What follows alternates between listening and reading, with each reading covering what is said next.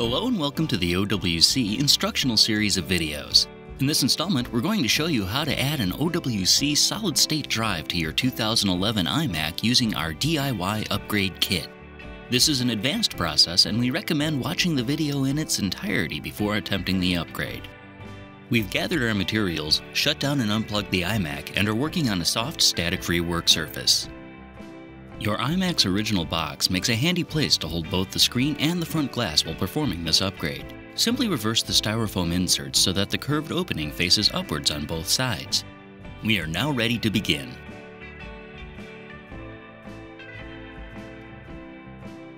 Attach the two heavy-duty suction cups that came with your kit to the upper left and right corners of the iMac's front glass. Then, gently but firmly pull forward on the handles to separate the glass from the magnets that hold it in. You can then set the glass on the flat part of the styrofoam and lean against the box edge.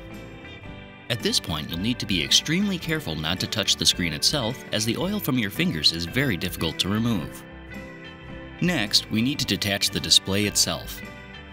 To do this, we'll need to remove 8 Torx T10 screws, 4 on the left and 4 on the right. As you remove each screw, you may want to grab onto it with the tweezers from the included toolkit to keep the screw from getting away. This is especially true for the ones located near the magnets, such as the top screws and the ones second from the bottom.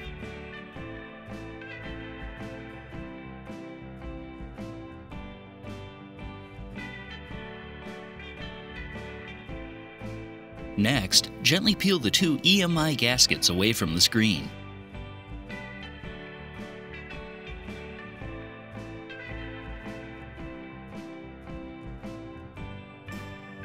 Then, being careful not to touch the screen itself, use one of your nylon pry tools to pull the screen forward. In the upper left corner, you'll need to disconnect the vertical sync cable. Grip the plug over the connector but underneath the tabs on the plug and gently rock it until it comes free. Next, we're going to disconnect the backlight power cable. When doing this, be careful not to touch the connectors in this area, which go to the power supply and may still have some residual charge to them. Disconnect the backlight power cable by pushing down on the connector to release the retaining tab, then pulling the cable and connector downward. Moving towards the right side, lift the display power cable up and out much like you did for the vertical sync cable. Finally, detach the DisplayPort cable by first opening the handle by lifting the black plastic tab, peeling the cable away, then lifting the connection straight up and out. Keeping your hands on the outside edge of the display, you can now lift it up and out of the iMac and place it in a dust, static, and oil-free place. We recommend using the bag that covered your iMac when you first purchased it.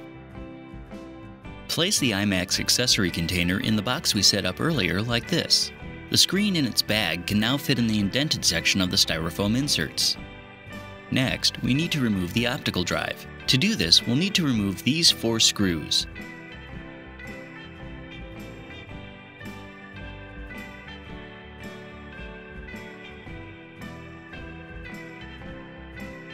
Keep in mind that the lower left screw is slightly longer than the others.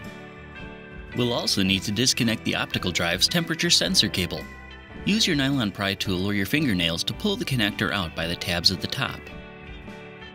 Then, carefully extract the sensor cable from the channel. You can now remove the optical drive from the bay by tilting the inside edge toward you slightly, then sliding the drive off its retaining pins. Finally, detach the SATA cable by gently pulling the connector straight out of the drive, which you can then set aside. Next, use your Torx T10 screwdriver to loosen the screw holding the optical drive fan in place. Then, unplug the fan the same way you did the other connectors. You can now pull the fan assembly free, making sure you don't catch on the small pin in this area. Peel back the tape covering the battery and IR wires, then disconnect the IR sensor cable. Finally, lift the sensor itself up and out of the iMac. Next, we need to remove the memory. Use your Phillips screwdriver to loosen these 3 screws which hold the memory cover in place.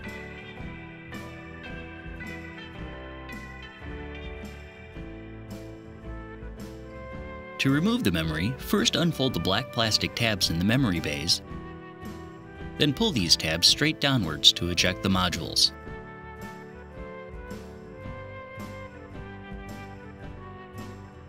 We'll need to remove these 8 screws to detach the logic board from the back of the iMac. Before we do though, plug in as many cables to the rear ports as you can. This will aid in realigning the logic board when we're done. You don't have to install all of them, but the more you have, the better. The first screw to remove is here, next to the graphics card heatsink. Next, remove this screw holding the logic board in place. Then, these 2 screws need to be removed. These 2 are shorter than the others.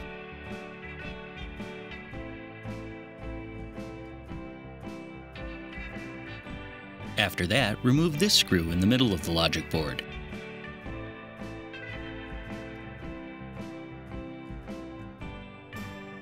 Then, you can take out this one near the left side of the board.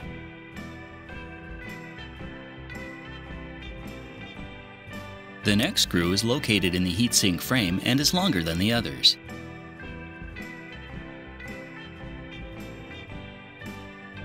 The final screw is on the far left side, holding the heatsink in place.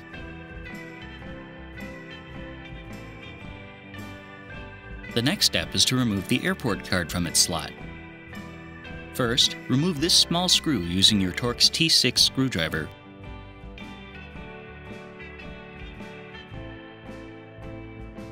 Then, gently remove the card from the slot and rest it in the fan vent to the left. Now we need to detach these 3 cables. They come out the same way as all the others.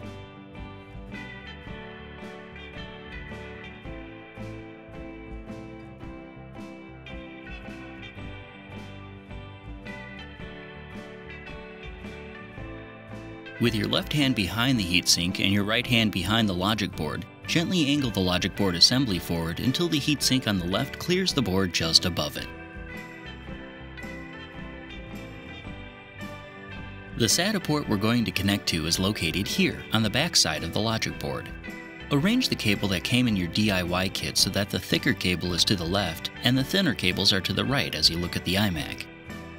Once positioned correctly, the connector will simply slide into place.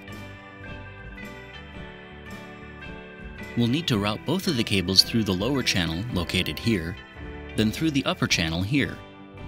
It's easiest to route the cables one at a time, starting with the thinner cables first.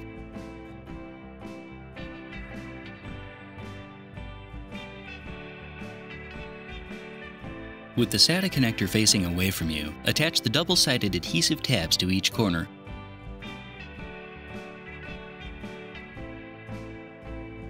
Then peel the second side off.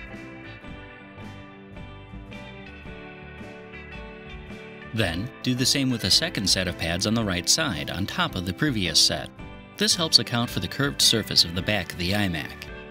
Attach the power and data cables you just routed to your new drive. With the pads facing the back wall of the iMac, rest the drive on this lip and gently press it into place. Adjust the positioning of the wires so the thicker data cable is behind the drive. Then, make sure both wires are routed so that the data cable is laid flat on top. Any excess cable can go into the chamber below the lower channel.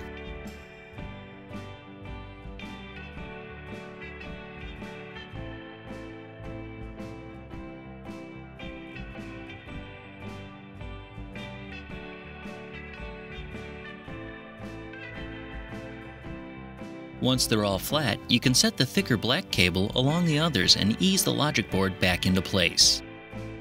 When leaning the board back, there's a small piece on the iMac's frame that will catch against the left side heatsink.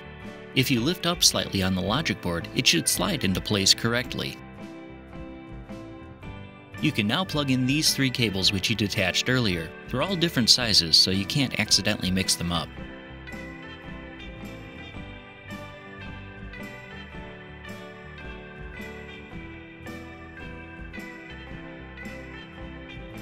We can now replace the logic board screws. Start with the 2 lower screws, which are the shortest. However, don't tighten them all the way, as we'll need some movement to align the ports correctly. Then, replace the single screw just above those 2 near the optical drive fan connector.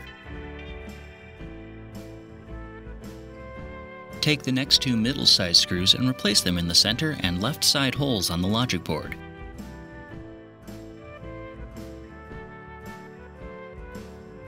Then, take the longest screw and attach it through the hole in the heatsink frame. While we're here, reinsert the airport card into its slot, making sure the notch is to the left-hand side. Then secure it into place with the Torx T6 screw.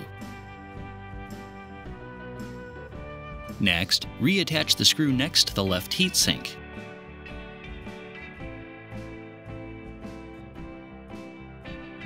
Finally, attach the one near the right heatsink.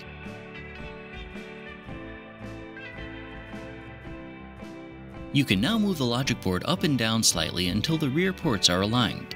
You can tell the board is set properly when you can plug and unplug all the cables easily.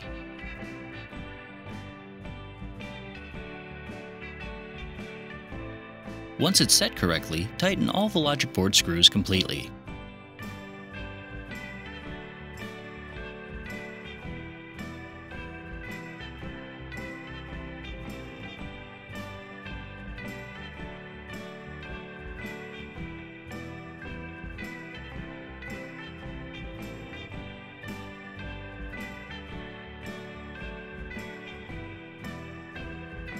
Next, we need to replace the optical drive fan.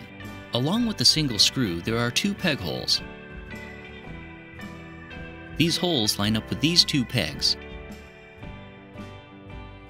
Line up the lower peg first, then the top one, and set the fan into place. Then, plug the cable into the connector marked ODD fan.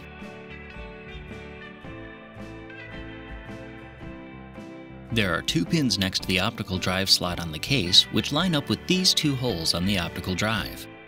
Making sure no cables are trapped underneath, slide the two holes on the drive over the two pins, attach the SATA connector, then set the drive so that it lays flat. You can then replace the four retaining screws with the longer screw going into the lower left.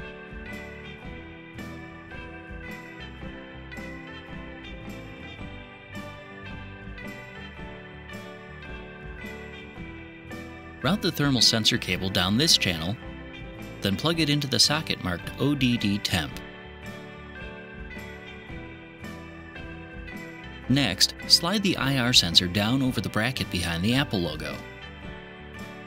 You can then attach the cable to its socket and secure it into place with the tape you peeled back earlier.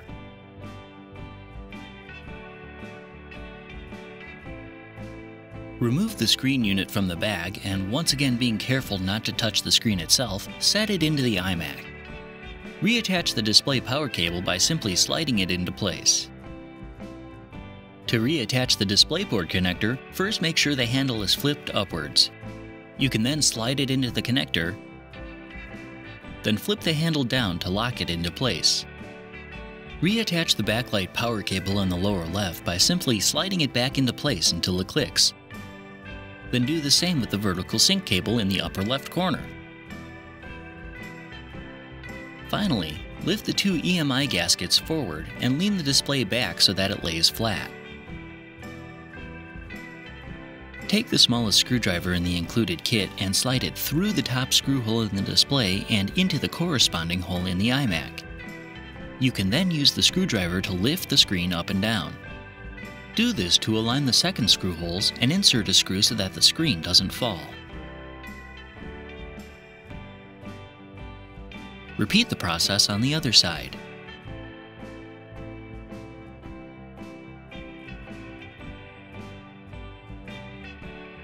You can now replace the remaining screws and tighten them all down. Use your tweezers if the magnets make installing the screws difficult.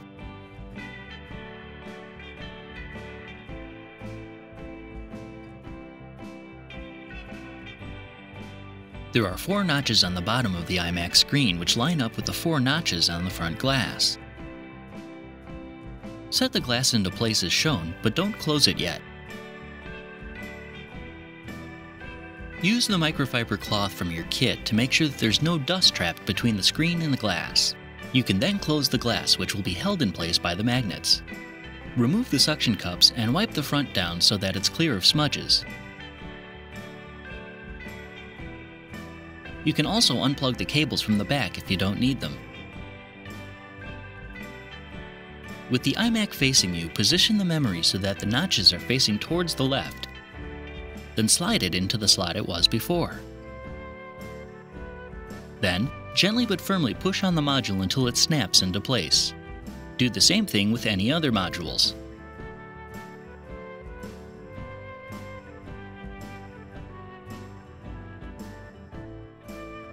Once all the modules are installed, fold the black tab over and tuck it under the memory like before. You can now replace the bottom cover. Get the 3 screws started, then adjust the door as you tighten so that it closes flush.